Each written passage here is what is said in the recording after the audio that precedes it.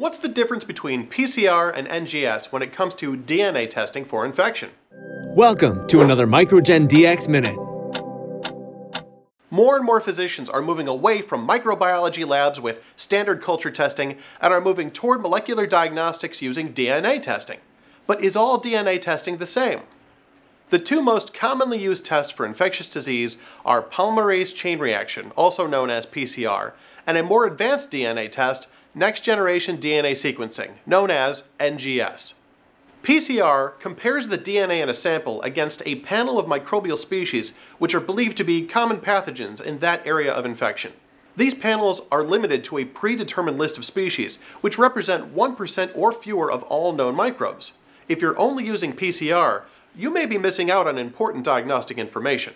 Unlike PCR, MicroGenDX's next-generation DNA sequencing compares the DNA in a sample against our curated database of over 30,000 microbial species to identify all of the species in a sample. In fact, to date, MicroGenDX has identified more than 6,500 different species of bacteria and fungi in human samples. Our NGS test correctly identifies all of the microbes from each sample. The report even breaks down the percentages of the species detected, identifying the most dominant species contributing to the infection. To give physicians a complete diagnostic picture of all the microbes in the infection, MicroGenDX can use PCR and NGS on every sample. To learn more about the difference between PCR and NGS and how a more advanced DNA testing can help you, visit microgendx.com.